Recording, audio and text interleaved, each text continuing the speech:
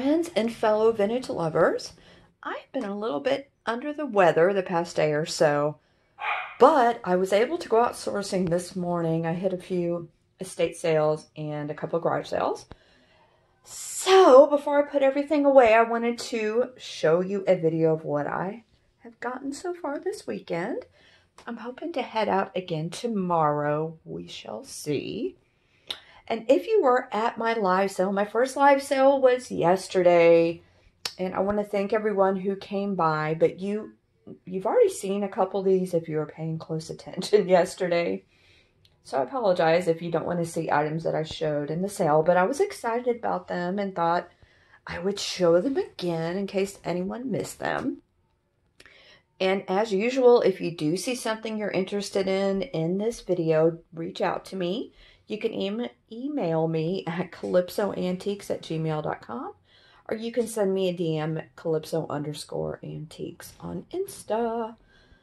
So, the first thing I want to talk about is this amazing Fenton top hat. This is the biggest top hat I have purchased, and I love it. I mean, how cool would that be for St. Patrick's Day? It's so cool. I think I'm going to flip it over so you can see how beautiful this top hat is. I love it. You know, a lot of people like the shoes, but I kind of like the top hats. I'm a big Stevie Nicks fan, so maybe that's why. I don't know. Okay, I also picked up these two pieces, and they are both bisque. They have no labels on them, but they could be made in China. I don't know. I picked them up because I thought they were cute, regardless of where they were made. This pretty blonde girl is holding a goose, and it looks like she's feeding it some sort of gruel or some sort of goose food. I don't know, but it's cute no matter what she's feeding it. She's in really good condition. There's a little black dot here on that side, and I think it's some sort of manufacturing error because I've tried to clean it up, and it won't go away, but it doesn't really take away from how cute this piece is, in my opinion. And I also got this smaller piece. This is a cute little girl and two pink kittens. Kind of crazy, but that's kind of why I like it. I think it's really cute. I love her, and I love her little hat. I wonder if she's from the 70s. I'm not sure. I haven't done any research on those two pieces yet, but I just thought she was too cute to leave behind with her two. I guess they're actually purple. Her two purple kitties are adorable. I also got this today at a garage sale. This is made in Mexico, and it is actually labeled that here on the bottom. I hope you can see it. As usual, I've got these lighting issues in here. This is an ocarina or a flute.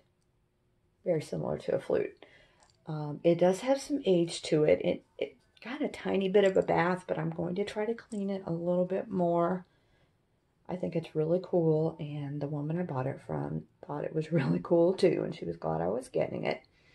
She was so sweet, she ended up giving me something for free and a magnet that she made, and I will definitely show you guys that here in a minute. I wish I had her information, but she didn't have a card or anything like that.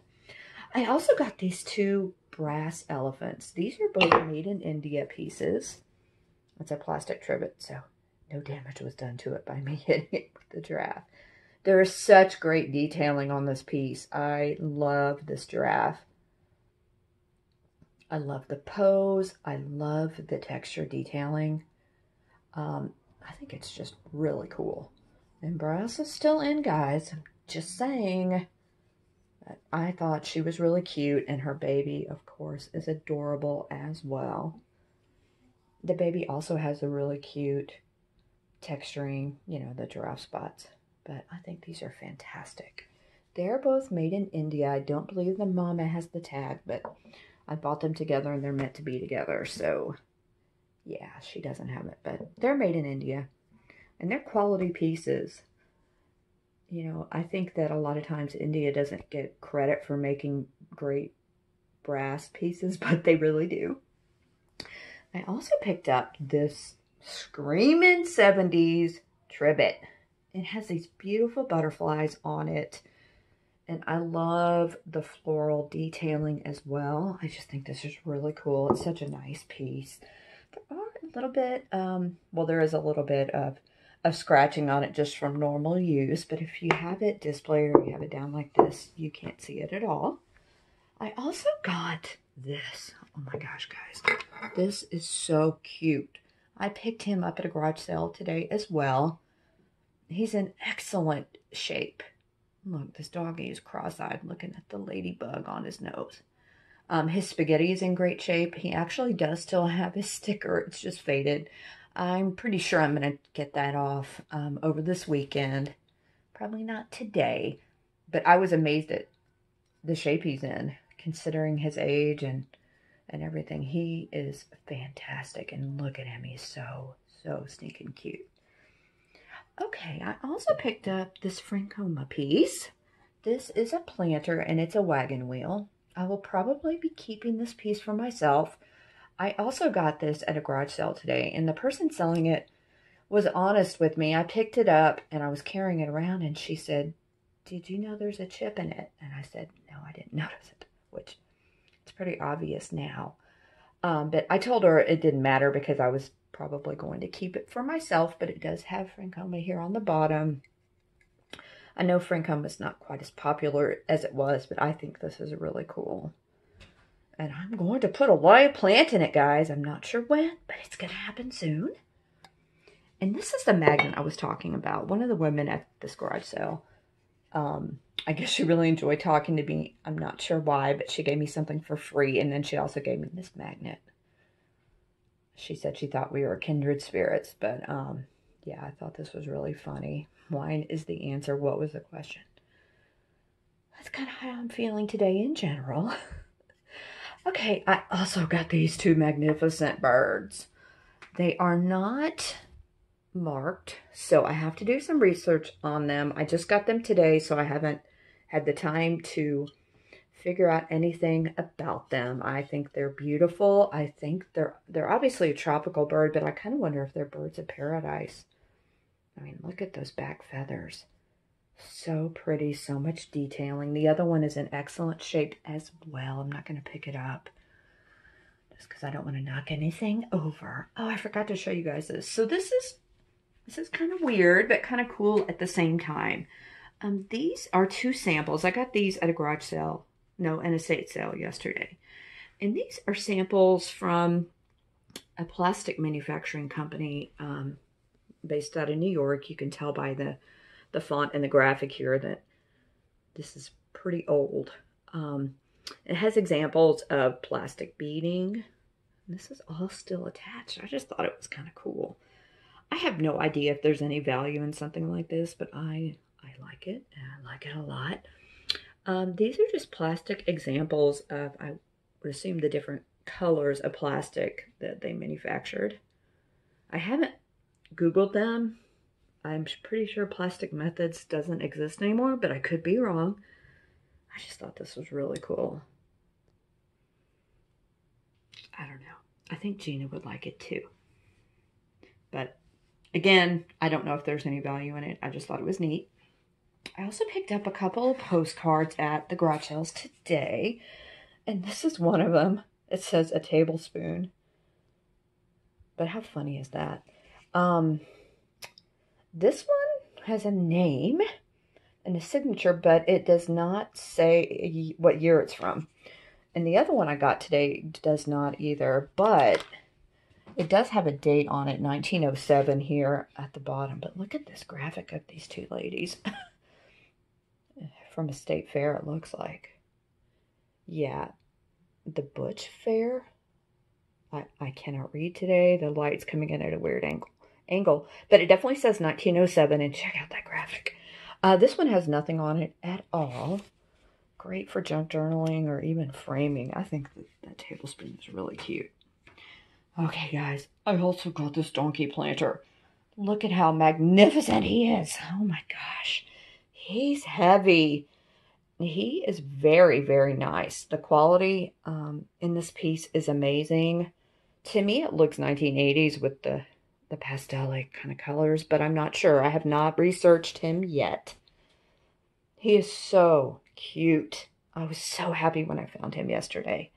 I absolutely love him. So cute. I also picked up 2 mugs, and I know I showed these last night. So again, I apologize if you're seeing things for a second time, but I thought it was worth showing again. This is obviously some sort of Central American mug. It is handmade. It's just really cool. To me, it looks Aztec, but maybe it could be Incan as well. I'm not sure. But I just think it's really nice. It's also very high quality. It's very cool. Okay, then I picked up this other mug. This is an owl mug. It is not marked, but to me it kind of looks Otagiri-ish. Yeah, again, there's nothing on the bottom. There's a tiny scratch on his foot right there, but you really can't tell. He is also cross-eyed. The dog and the owl. How funny.